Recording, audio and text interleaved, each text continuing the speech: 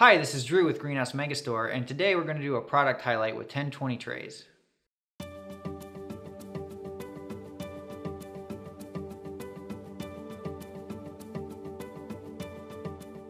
Here is a standard 1020 tray with no holes. You would typically use this to start seeds or a general purpose carrying tray. You can also use this to grow fodder. These are also available with holes in the bottom for drainage in the event that you want to use starts or something like that. There are a variety of accessories meant to go with the 1020 trays. Here is a 1020 daisy tray. The daisy tray is an inexpensive way to add a little more stability when you're carrying your plants around.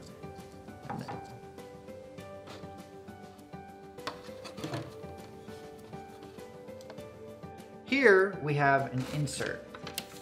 An insert is just a thinner gauge plastic material that is really not meant to be reused from year to year, unlike the tray, which you can use from year to year. And the insert just sits right down in the tray. We also have humidity domes. These are just clear lids that are placed over the top of the tray. And this setup right here is great for seed starting, especially when you use a tray with no holes, because the inserts have holes. You can just put water in the bottom and it will wick up into your seedlings. And the tray goes on top and it keeps the humidity in, and especially when you use a heat mat underneath, that is like the ideal seed starting setup with lights. And it's very easy to carry around.